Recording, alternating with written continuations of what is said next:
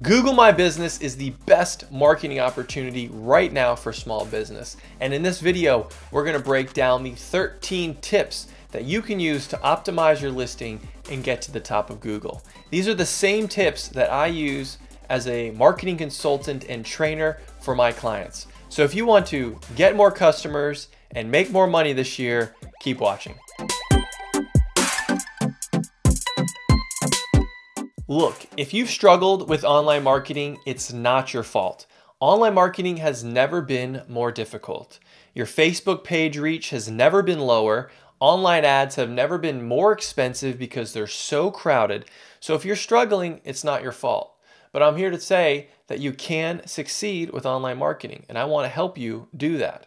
I believe Google My Business is the great new marketing opportunity for small business, and that's why I created this video, to help you achieve your dreams of creating a successful business and mastering your online marketing. So let's go ahead and get started. Number one is to encourage customers to leave reviews. Now, I know you've heard of this tip, but it's never been more important than right now. Some marketers out there, online marketing experts, say that some businesses that have a lot of customers coming in and really rely on the Google reviews should be asking every single customer, whether it's through email, text, displays of information in the store, encouraging and asking reviews. And one thing that I will say that many businesses forget about is telling them exactly where to go and how to do it. So you can't just say, leave me reviews online. You need to direct people exactly where to go. And here's another tip, until you are doubling the amount of reviews of your competitors, keep hustling and keep pointing people to Google. Now, I know one thing that a lot of small businesses struggle with when I work with my clients is connecting with people and following up. There's a lot of softwares out there, and I'm not going to get that in this video, but I am going to recommend text people the link. Text people the link to your Google reviews. This is a Google review link generator by Whitespark, so you can easily send emails and encourage people to leave a review for you, or text some of your best customers to leave a review. And to do this, you can type in your business's name, and at the bottom, they will leave you a Google review link. And I'll have this link in the description below if you are looking for this. My second tip is to order your free package from Google that includes all of these cool things like a poster, a card you can put up, something you can stick to your door to encourage reviews. This is a free package from Google. They said they have about 10,000 of them, so it's first come, first serve. So if you haven't got one of these, I highly recommend getting one, and I'm going to show you off a little bit more of this right now. So really quickly, this is the website, and I will again include the link in the description below, but it's free posters, social posts, and more for your business built by Google. And you can show off some testimonials, but also encourage people to make reviews of your business. Here's an example. There's, I think, over 100 styles now of different posters you can order from Google for free. And you can see here it says, support us with your reviews and photos on Google. And then on the right here, it says, support us with your reviews and photos on Google. This is a table tent and stickers you can get, this is a cool resource. So if you haven't taken advantage of this, go ahead and do it. It's a nice, soft, easy way to encourage customers to leave you reviews. My third and last tip around reviews is replying to all reviews. I see a lot of business owners miss this opportunity to thank their customers and make that connection with them for being that great customer and leaving that positive review. But one thing I wanted to touch on is that something that a lot of business owners lose a little sleep over, and that is negative reviews. You still want to reply to all your negative reviews. If you get one, it's not the end of the world. A couple of negative reviews aren't terrible, aren't bad. And here's why, is because people are getting a lot better at sizing up reviews. So if a business has a couple negative reviews, a lot of people now are looking to those negative reviews to see what they're all about. And then they really are also looking to see how the owner responds. So it's really a character revealing moment for your business and for you, if you are your business, to show off how you reply to this negative review. How do you address it? Because a lot of negative reviews we know that they come off a little crazy, right? The people seem a little extreme, maybe a little intense, because there are some crazy people out there. Or maybe I'm blaming the person, but maybe someone you work for just screwed up, or someone who works for you just screwed up. So you need to right the wrong. So I'm going to go over some quick tips I found online to just how you need to handle negative reviews. It's how I share it with clients. This is what I usually tell them, but it's in a visual form. So I like how this is set up. This is an infographic by Blue Corona. And just quickly here, what you want to do is respond quickly within 24 hours, because that's when the person's going to be upset, and you do want to try to resolve their issue. Keep your response brief. I've seen some clients and business owners who, they're angry when they see that review. They may even know that customer and the situation, and maybe they misconstrued it, so they put on the all caps locks and just start typing as they're seeing red. You might want to do that to get it out of your system if that makes you feel better, but definitely have somebody else review it before you post it, because you definitely want to keep it as brief as possible. And in that brief response, own up to whatever the complaint is about. Even if you think it's not your fault, still own up to it. Apologize even if it wasn't your fault. I think that's important. Offer to fix the problem and follow up with your promises. So make sure that you satisfy that customer.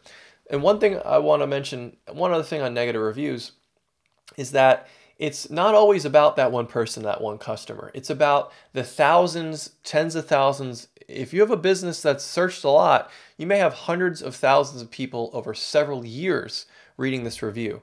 So make sure that you do a quality reply to it. And it's something that people will see for many years, potentially many years to come.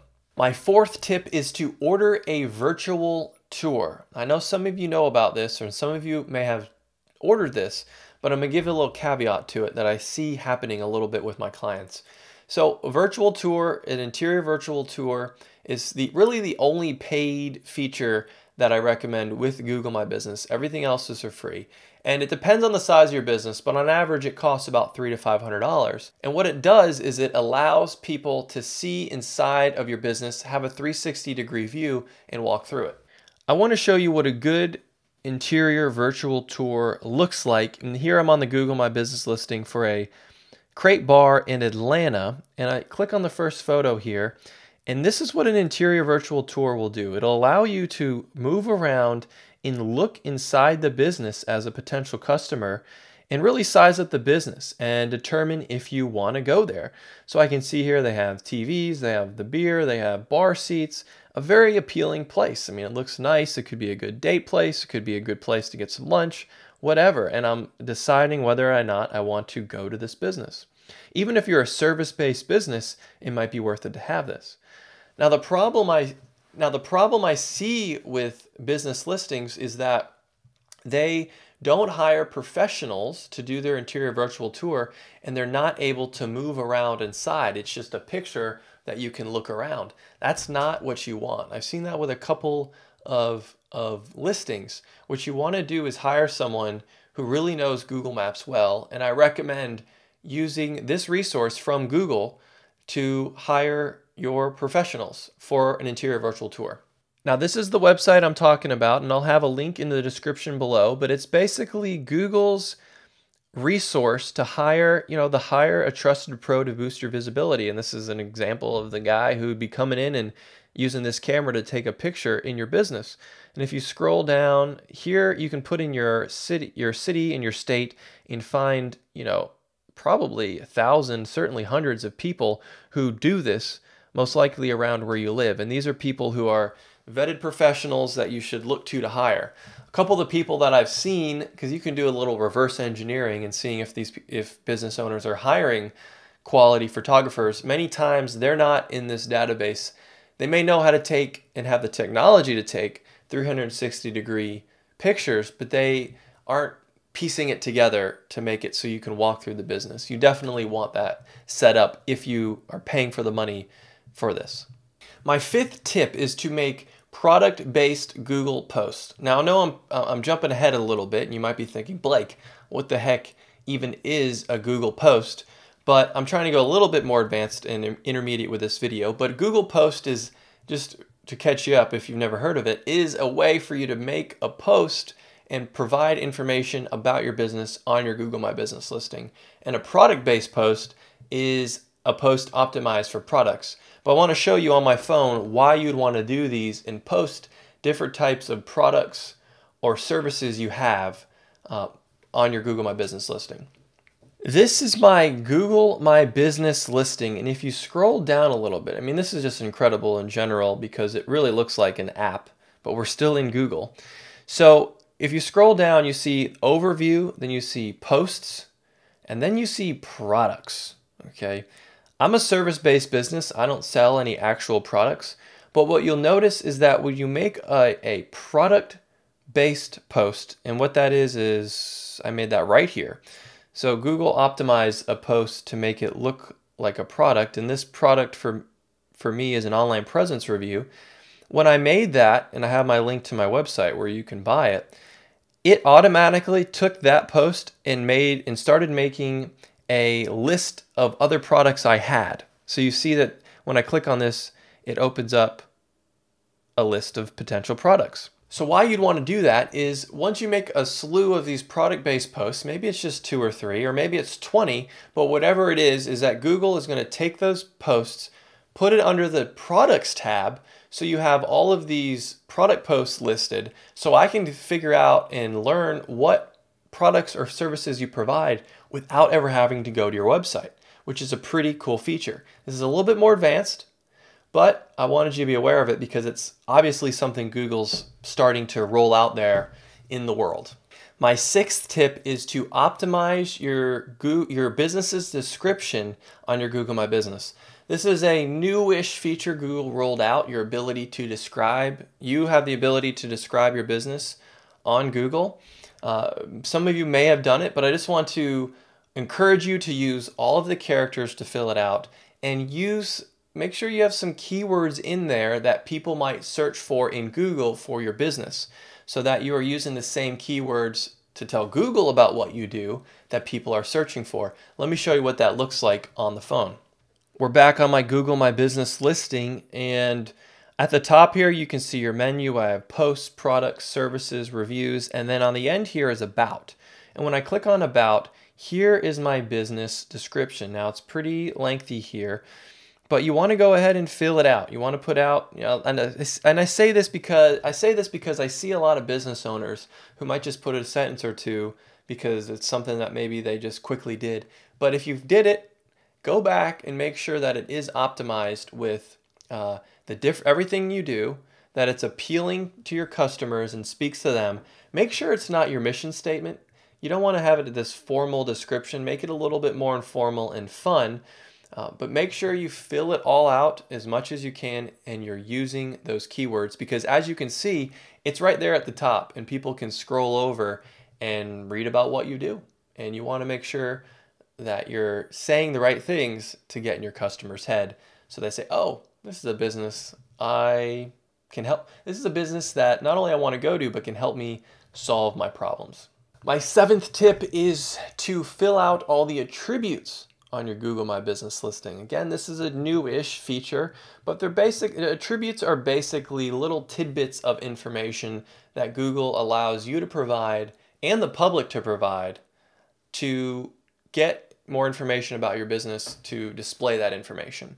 These are just little things, but what's important, and I'll show you how you can add those on your back end, but what's important to know about this is that Google's adding new ones all the time. So this is something you want to check in at least every few months so that you know there aren't new attributes that maybe your business applies to your business, but you don't have them applied yet. So let me show you some examples of that. Here I am in the back end of a Google My Business listing, and I can, this is the attributes feature, this tag. And when I click on this, I can edit, there's the attributes at the top. I can edit the attributes of a business. They're changing and they're going to be different for the type of business you have, but this is a food-based business that I'm in, and you can see it's wheelchair accessible elevator. If you had that, then you want to display that. There's some so here's the different topics. There's accessibility, there's amenities, if you offer gift wrapping, Wi-Fi, free, paid, different dining options. Now, if you had table service, then you could click on this and even get more options. Are you veteran-led? Are you woman-led? Different offerings. Is it okay to just order coffee in this establishment? Do you provide these kind of credit cards? It goes on and on. There's even more. There's many more than this. But the whole idea here is that Google's trying to collect all this information. So if someone lands on your Google My Business listing, they can get all the information they may need about your business to make a smart decision. So Google, this is, some of this stuff is a little, it's not set in stone. It's kind of, it shifts. It's like a sandstorm where it's just moving around because Google's testing things, trying it out. So it's going to change. So it's something you want to check up on every so often. My 8th tip is to look at your Google My Business insights, which are the analytics portion of Google My Business, and compare how many photos you have uploaded to your competitors. And I say this because I recommend clients, and this might sound a little bit crazy, but it's definitely doable, to have 10 times the amount of photos uploaded and viewed than their competitors. It's a goal, it's something to reach towards, and you want to do that so that you know that people are looking at that many photos about your business. Because if people are interested in the visual component of your business that much, then I believe, from my study for persuasion, is they are more likely to take an action, call you, ask for directions, visit your website than your competitors. You have a great opportunity to upload photos and encourage customers to leave photos on your Google My Business listing. But before you do that, it's good to see where you're at compared to your competitors in your industry. Here we are in the back end of Google My Business, and you can see we're under Insights, and we scrolled down to Photo Views, which is the number of times your business photos have been viewed compared to photos from other businesses. Now, this is a business, and you can see here that's in the last quarter, they've had their photos viewed 200,000 times. I'm just going to pause on that and say customers viewed their photos 200,000 times over a quarter, 3 months. That's a ton of opportunity to persuade and convince customers to do business with you. I mean, that's a ton. If you have numbers like that, then you really need to focus on your photos. It won't be like that for the average business, but you might see that or even more. And if that's true, you really need to focus on your photos because it applies to you doubly. But as we look at this, we can see that there's a little bit of an error in analytics. And this is going to happen from time to time. I've seen some updates from Google where they're not even posting the amount of photos from their competitors, but you can see when we look back that there are a lot more views. They're the blue line. Red is their competitors. They are having way more views than their competitors. Not 10x, but certainly double, triple, quadruple what the amount of people are looking at their photos than their competitors. So you can look at this and determine where you're at and how many, sometimes it'll light a fire under your butt to just take more action and get more people, customers, yourself to upload more photos about your business. My number 9 tip to optimize your listing is to download the Google My Business app. Google has been investing a lot of money and time and resources in this app, and they just launched a new version, and it looks really nice. And I mention this because following up after our last tip about photos is because on here, you can take photos and videos and upload it directly to your Google My Business listing through the app. The app's available on Apple and Android. I'll have links to those below. But I highly recommend downloading it because you can do stuff on the fly. On the app, you can do a ton of things. You can make posts, which we talked a little bit about earlier. You can reply to reviews, which we talked about earlier. You can get notifications for reviews. You can edit your hours if you're closing early and you don't want anyone to show up, or you have special hours for a holiday. You can edit that all from the app on the fly without ever visiting or using a computer. Because I know some clients I have don't even have computers in their business. They have tablets and phones. So you can use the Google My Business app to edit everything you need. I know we're doing a lot on the computer, but you can do almost everything from the phone as well. I wanted to show you around this Google My Business app just real briefly because it's so cool how they changed it. Right there at the top, it has my business, my address, some quick analytics, your followers, which is a new component that I'm not even going to get into right now because it's so new. But basically, people can follow your business and get updates through notifications. That's a cool new feature. Here's my posts. They make it really easy for you to do things here. You know, right here on the bottom, you can see, you can click that button and make a post and add photos, which is, you know, again, what I just mentioned, really easy for you to add photos. You can review your latest posts. You can update information on the bottom. Customers there on the bottom of the screen is where you can look at reviews and reply to reviews. You can edit your profile, all from the phone. So I highly, highly recommend downloading this app. It will make your life easier. My 10th tip for Google My Business optimization is to upload videos about your business. These are any type of videos you have. You can upload them. I've been saying photos, but you can, anytime you can upload a photo, you can also upload a video. So it's a great opportunity to give a behind the scenes look at your business, persuade people. And what I love about videos is that it doesn't have to be professional. It's great if you have a professionally made video, but even if it's a decent video that's authentic, showing a behind the scenes look of your business, showing people around, especially if you have an event or it's packed and it looks like a ton of fun or you have some really good things going on, you can take a video and upload it directly to your Google My Business listing. I say it doesn't need to be high quality because I haven't mentioned this yet, but you only partly own your Google My Business listing.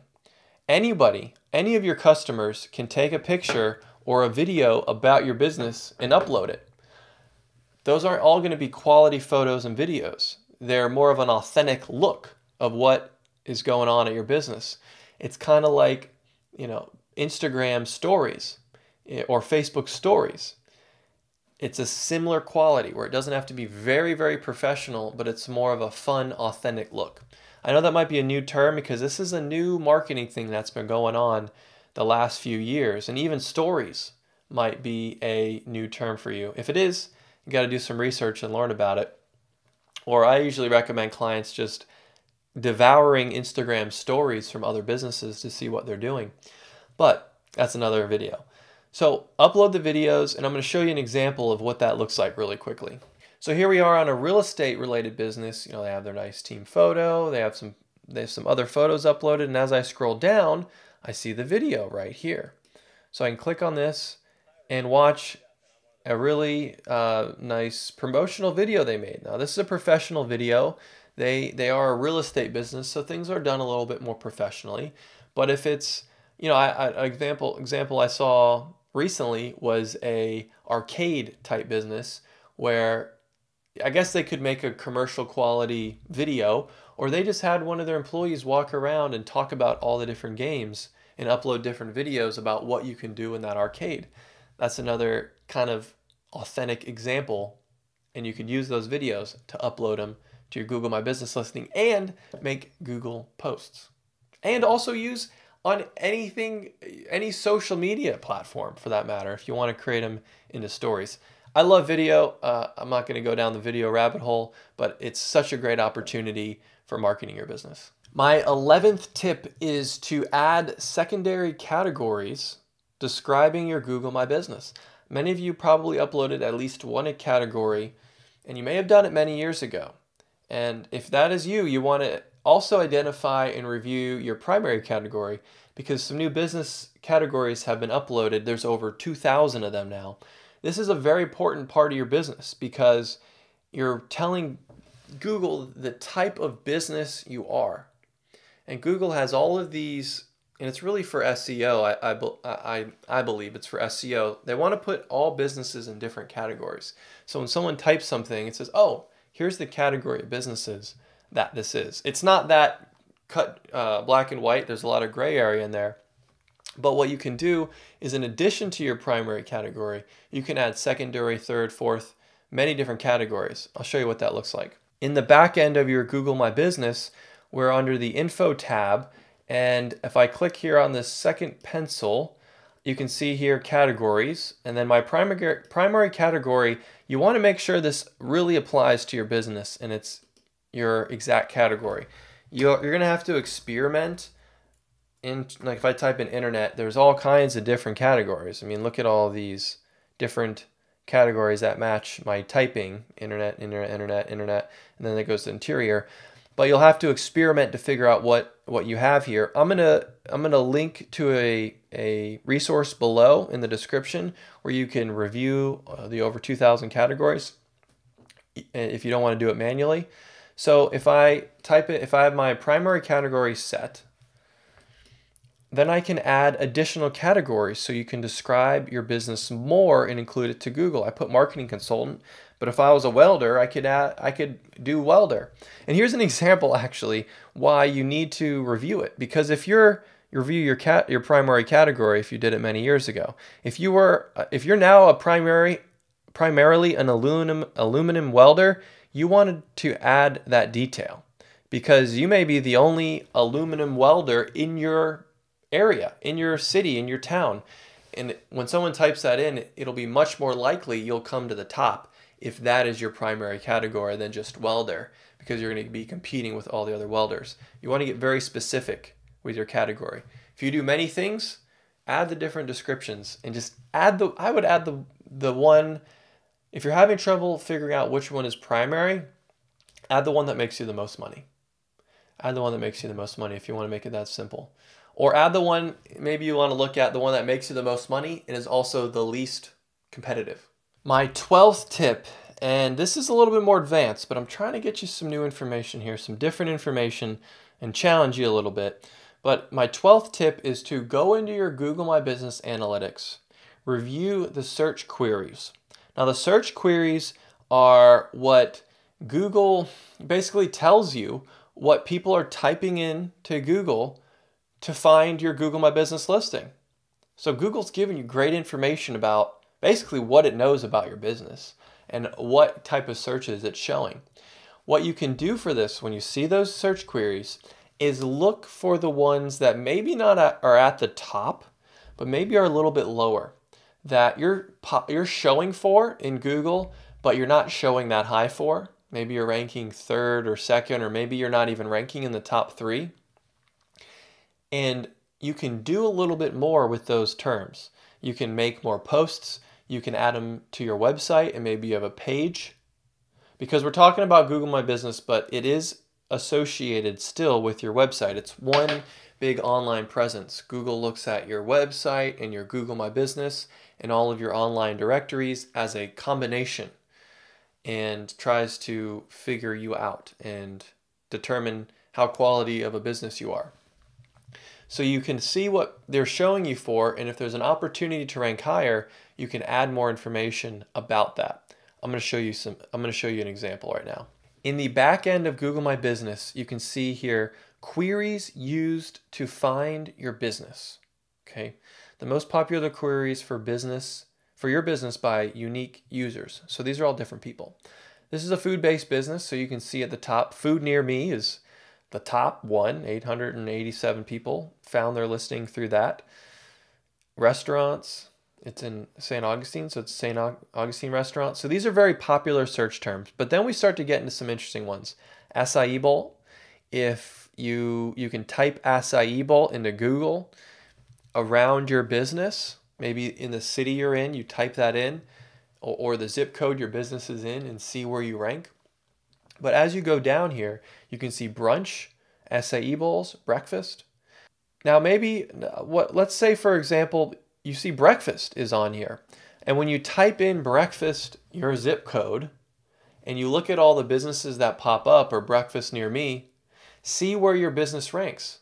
If it's low, then maybe you need to make more Google posts about breakfast. Maybe you need to add something about breakfast in your business description. Maybe you need to upload more photos about breakfast. Maybe you need to encourage customers to leave reviews about your breakfast. Maybe you need to encourage customers to leave photos about your business.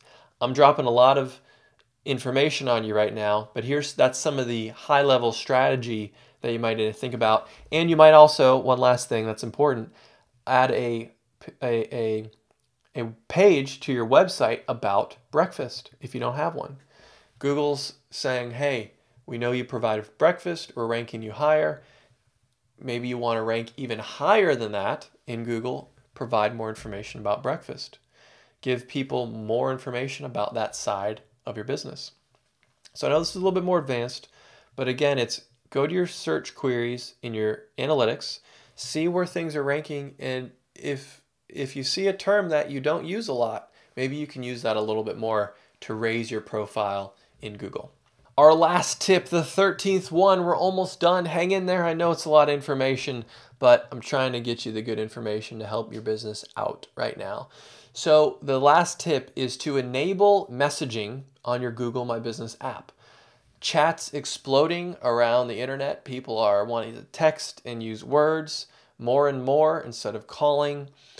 And Google is recognizing that and tapping into that by providing a free service where I can go to a business's Google My Business listing on the phone and click on a button and send a text directly to the owner of that business or whoever's phone is associated to that message. It's pretty cool. It's all for free. Let me show you what that looks like. Here we are back on my listing, and right there you can see we have the menu right here, but there's several features: the call, message, save, website. Message is that right there. You don't get that by default. You have to turn it on in the back end of Google My Business, because once it's turned on, I can click on it and you can see that phone number at the top is not my phone number. It's a random phone number hiding mine, so the customer will never know your personal phone number. But I already did this and I typed in, hey Blake. It's a little confusing because I'm texting myself, but imagine I knew the business owner and I said, hey Natalie. And then I get an automatic message from Google. It says, thanks for sending a message to Stockton Marketing Agency, but that'll be your business. And then once I see that message as the business owner, I replied, Stockton Marketing Agency, that's all set in stone. Hi there, how can I help you? Now I know some business owners get a little concerned about this, and it's like, I don't want to be bombarded with messages. I recommend turning it on. You can always turn it off. It's no big deal. And just see how it works. And if anything, it just fills up your profile more and looks like you're more a legit business, which is really important if you're a new business trying to grow. You want to fill out as much information as possible. So I highly recommend trying it out and seeing if it's right for your business. That wraps up my 13 tips. If you made it this far, wow, congrats. I'm serious. You made some real progress in learning about Google My Business and your online marketing. This was definitely not an easy video to take in all this information. So nice job. Good work. Now it's your turn. Which one of these tips are you going to implement right now? Which ones are you struggling with? Or you're still trying to figure out? Do you have any questions at all? Let me know in the comments below. I'll be checking in. I'll be answering them for you. Thanks for watching this video. Again, I'm Blake Stockton. Subscribe to our channel if you want to get more videos like this. Give us a thumbs up if you enjoyed it. Thanks for watching. Go out and crush it.